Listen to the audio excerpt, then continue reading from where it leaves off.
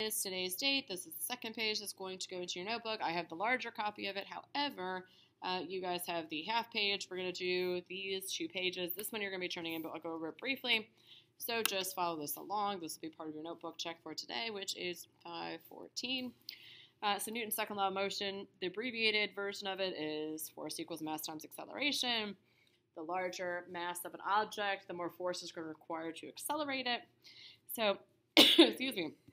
Newton's second law of motion informs us that force is a product of mass and acceleration. Well, product is a wonderful math word, meaning multiplication, so this one is true. F equals ma. So F ma. Ooh. All right, let's see. We used a rhino the last time. Oh, look, a pig with, yeah. All right, so looking at the next one. A Newton can be shown as kilograms per meter square, or excuse me, per meters per second. Or let me read this again. A Newton can also be shown as kilograms times meters per second. For example, 30 kilograms times meters per second, 30 newtons. The big thing here is that acceleration is meters per, you can't see it, meters per second squared. So the issue with this one is false. So false. The velocity is measured in meters per second, while acceleration, which is what we are using for force, is meters per second squared. So you cannot use it if you're using velocity because the formula does not involve velocity. All right, covered up with Monsieur Tortis. So looking at this letter C, the greater the mass, the greater the force required to increase acceleration. Example, 20 kilograms is easier to accelerate than 30 grams. So the greater the mass, so the larger the object, not say larger, but the more mass it has, the greater the force required to increase its acceleration. So you would have to put more force behind larger objects to get it go. So it's easier to accelerate a 20 kilogram something than to accelerate 30 grams. This is definitely true. More mass equals more force. More force to accelerate. Ta-da! Woohoo! All right, we need another animal to cover this up. Let's see, what is this pink thing? Oh, it's a sewing needle. Wonderful. Let's see. Oh, a rooster. Let's put Monsieur Rooster. So, got a student creepily staring at me. Okay. She just took my B.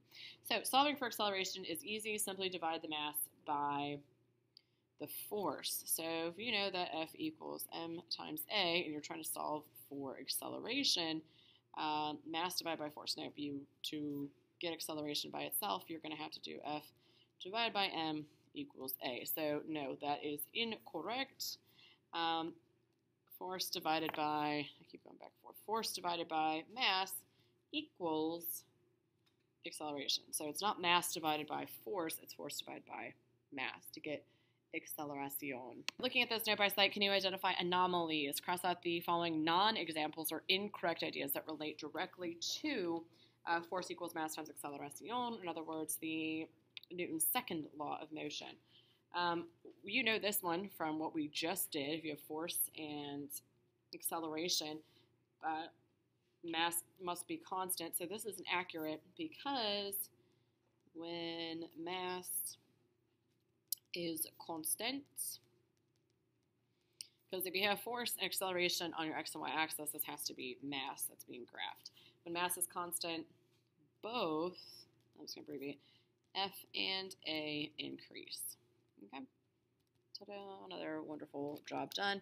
Oh yeah, I was going to use the seal. Oh, I think I need more than one. We'll have a seal and a lion because, yeah, you don't find seals roaming the plains of the African savannah. So, this is 10 meters per second square, and the bus is 10 meters per second square. The motorbike has more force. Hopefully you are not an invalid and realize that that is incorrect. Just based on this alone, you can assume that the motorbike has less mass. So, and the answer key has this as the heavier object, but we're not assuming that the bus necessarily has more mass. I'm just going to tell you the bus has more mass, because heavy would assume weight. And just because an object is larger doesn't mean it's necessarily heavier. So, for example, a large trash bag full of leaves might be larger than a 30-pound dumbbell, but it probably doesn't weigh more. So the larger, more mass object has more force. And you don't need to do any calculations. It has, more force. That's an R, by the way, more force. And the reason I can say that is because they're both going the same acceleration. So it's not like it's changing at all. So that's how you can make that assumption. All right. Well, I've been waiting to use this guy. There you go. Little scorpion. All right, the last part. Little question. Find the force of a 20 kilogram mass accelerating at 30 meters per second squared. So if I'm looking at this force, we're solving for force. We know that this is the correct application. So mass 20 times 30, well, hopefully you realize that is not 6. So this is false. So this would be 20 times 30 equals 600 newtons. Okay. All right, this last part is the little matching, and we are almost going to be done with this at about 6 minutes. I think I did other colors last time. We'll switch it up. Okay, so acceleration, mass, force, second law. It'd be helpful if I actually was on cue with this. A push or pull acted upon by an object. Hopefully you have by now realized that that is force. A push or a pull is always going to be force. Number 2 is blank.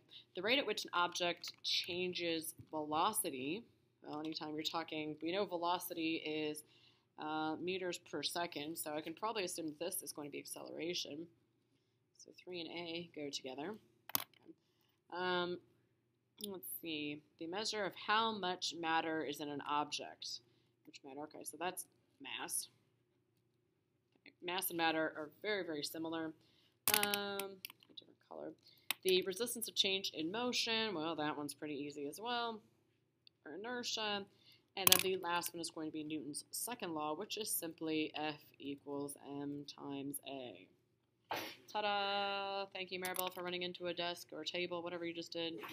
And that ends this video.